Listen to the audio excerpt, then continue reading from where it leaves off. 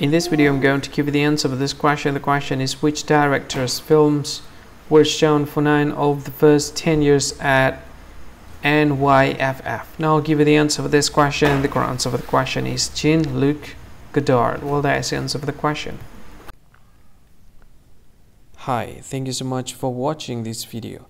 If you find this video is very useful, you can help this channel to grow by subscribing this channel. Please this subscribe button and don't forget to like this video.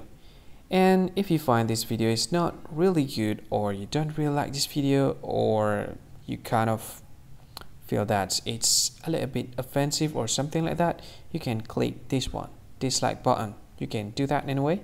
And if you want to share this video with your friend, you can share it by clicking this share button, and you can share it to any social media that you wish that is currently available at this time, like Facebook, Twitter, LinkedIn, and many others, right?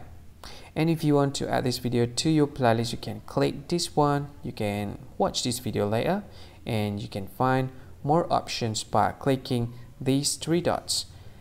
And yeah, don't forget to subscribe. I think that's all of it. Thank you so much for watching this video, and see you again in another video. Bye bye. See you again.